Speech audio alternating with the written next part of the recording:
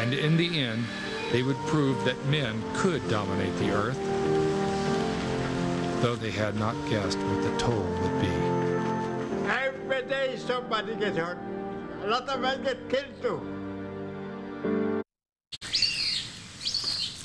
In 1850, the difficulty of crossing Panama on foot prompts New York financiers to begin building a railroad. Right from the outset, the country resists civilization. Solid ground to build on is hard to find. Panama's terrain is a mixture of massive quicksands and swamps. Working conditions for railroad laborers are terrible. The country is cursed with disease and swarming with mosquitoes. And the men began to die of cholera, malaria, dysentery, fever, and smallpox. Diseases that seem to seep from the jungle without cause or cure. Official date. To put the Big Dig in perspective, it's larger than the Panama. But those who were building the Panama Canal would not be stopped.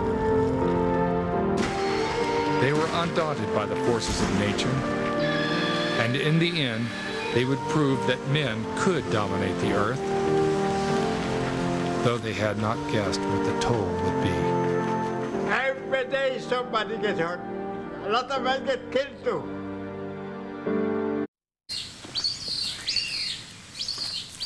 In 1850, the difficulty of crossing Panama on foot prompts New York financiers to begin building a railroad.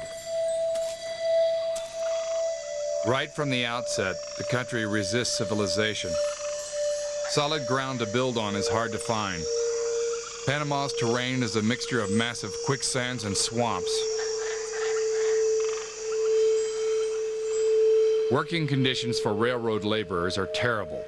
The country is cursed with disease and swarming with mosquitoes. And the men began to die of cholera, malaria, dysentery, fever, and smallpox. The human cost is extraordinary. Legend has it that there is a dead man for every railroad tie between the Pacific and Atlantic coast.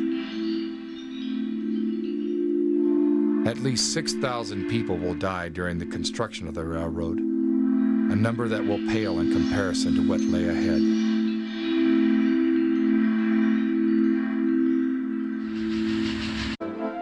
The planned canal route follows the line of the railroad. 30 miles slice through virgin jungle. 17 miles run through the rugged mountains of the Continental Divide. Only a few hundred men doggedly work their way through the undergrowth. Most are locals, black and Indian Panamanians. The razor-sharp leaves slash their skin. Poisonous plants cause terrible rashes. But the machete men slowly part the jungle, inch by laborious inch. After 3 months of work, it begins to rain.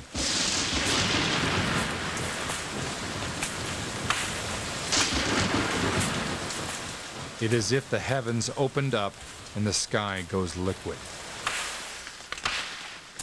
As suddenly as it begins, the rain stops and the jungle turns back into a steaming hothouse.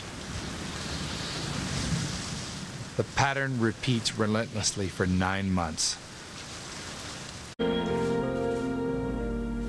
On January 20th, 1882, the digging begins in earnest. 3 divisions began to work simultaneously all along the route. At sea level, the work is done by dredges, but in the uplands, it is a laborious process of pick, shovel, and wheelbarrow. The parting of Panama is being done by hand. Already the French company is over budget, and they still don't know what to do with the unpredictable Chagres. The lowest point in the mountains, the Culebra Cut, should be the most promising path to follow, but it is made of solid rock. The highest elevation at Suez was 50 feet above sea level. Here it was 330 feet, and that translated into millions and millions of cubic yards of dirt to be removed. At Suez, you had mostly sand. Here you had rock and, what was worse, mud. The mud was terrible here. The more you dug out, the more slid in. The same diseases that had plagued thousands of railroad workers are attacking canal laborers. 60 people die of disease in 1881. Most of them are killed by malaria. It is the most common disease on the isthmus. Malaria, from the Italian meaning bad air, is believed to emanate mysteriously from the human marshes.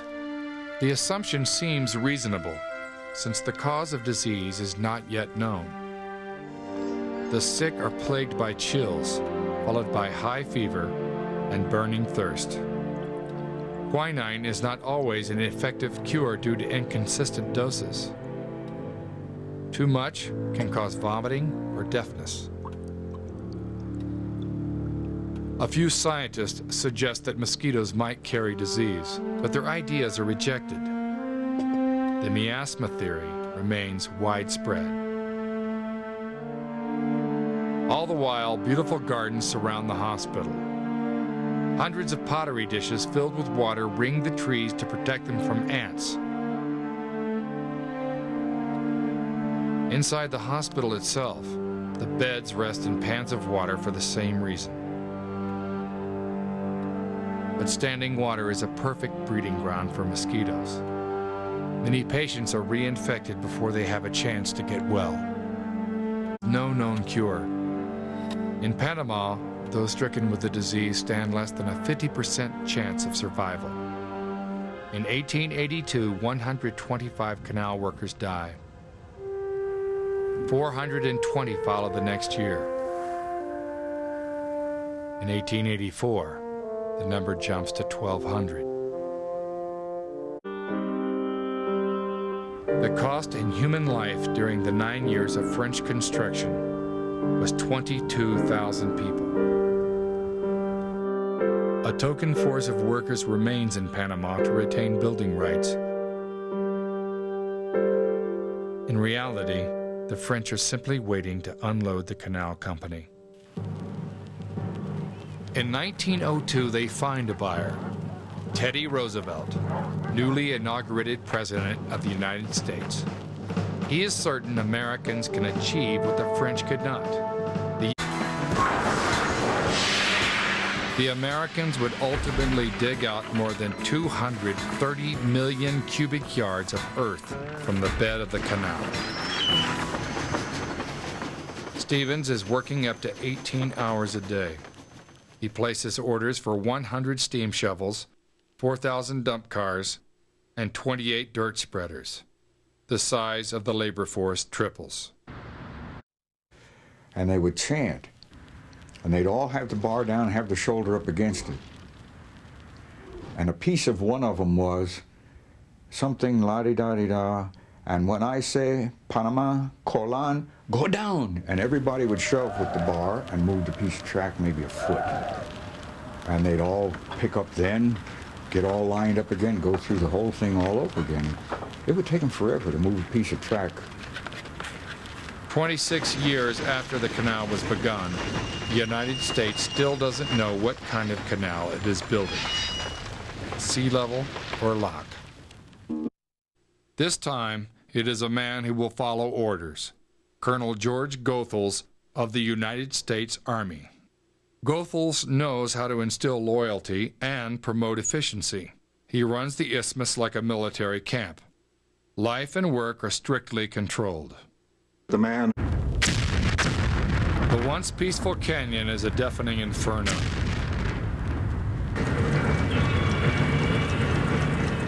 Crews are digging, dredging, and blasting 24 hours a day. But in 1909, crews also began working on the single most impressive engineering feat of the entire enterprise, the locks. They will be the largest concrete structures ever created, requiring 4 years and 2 million cubic yards of concrete to complete.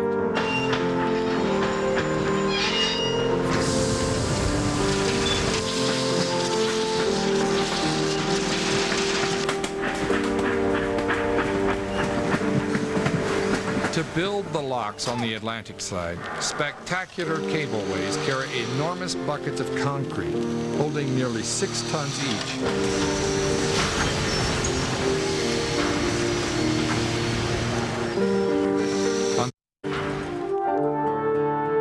The lock walls will be 1,000 feet long and higher than a 6-story building. When a vote is taken on June 21st, 1906, the Senate approves a lock canal. The Panama Canal would be a bridge of water, consisting of lakes, locks, and sea approaches. Ships entering from the Pacific would pass through a set of locks which would lift the ship 54 feet to the level of a